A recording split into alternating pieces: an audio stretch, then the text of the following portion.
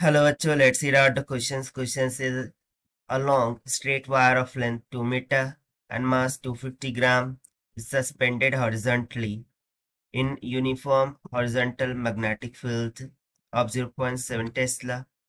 The amount of current flowing through the wire will be value of G 9.8 meter per second square. So according to the question, एक straight wire है जिसकी length है 2 metre और मास 250 ग्राम की, उसको suspend किया जाता है इस तरीके से into a uniform horizontal magnetic field में, यानी कि इस तरीके से ये मैग्नेटिक फील्ड होंगी, उसमें इस वायर लॉन्ग स्ट्रेट वायर को हैंग आउट किया गया है। इसकी लेंथ है 2 मीटर्स की इक्वल और मास है 250 ग्राम्स की इक्वल। जो मैग्नेटिक फील्ड है उसकी स्ट्रेंथ दी वन है 0.7 टेस्ला। वैल्यू ऑफ जी यानी कांस्टेंट की वैल्यू जी भी गिवन है। सो हमें amount of current find out करना है which is flowing through this wire. सो चलिए स्टार्ट करते हैं सोल्यूशन से, but before of that let's talk about the key concept which we are going to use here for this question.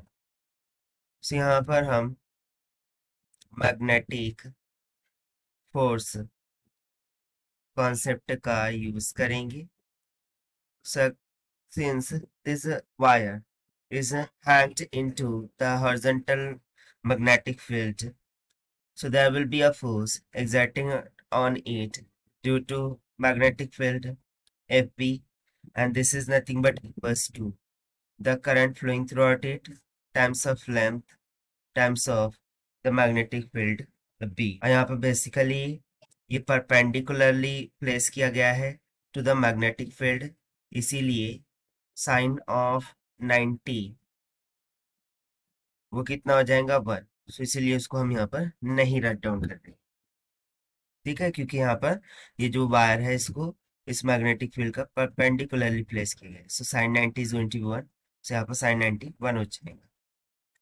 तो देखिए क्योंकि इस रॉड वर्टिकली इस तरीके से डाउनवर्ड पोजीशन में प्लेस किया गया है, तो यदि मैं फ्री बॉडी डायग्राम ड्रॉ करूँ, सो डाउनवर्ड डायरेक्शन में ड्यू टू एक्सेलरेशन ग्रेविटी जो फोर्स लग रही होंगी वो mg होंगी, एंड अपवर्ड डायरेक्शन में ड्यू टू मैग्नेटिक फील्ड जो फोर्स लग रही होंगी वो fb हो जाएंगी, और ये दोनों एक दूसरे को बैलेंस करेंगे। So we would say fb is equals to m into g, so fb is what I into L into v is equals to mg। हमें flowing current find out करना है I, so that will be equals to mg divided by lb।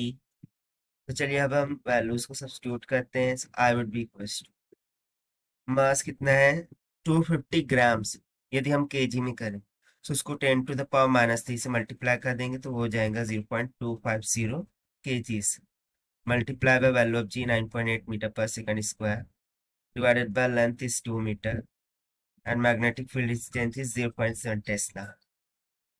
So on multiplying and simplifying, the current flowing throughout the conductor will comes out 1.75 ampere, और यही हो जाएगा हमारा required answer for this question according to given option.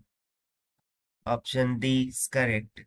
So this is the required solution. I hope you understand well. Best of luck. Thank you.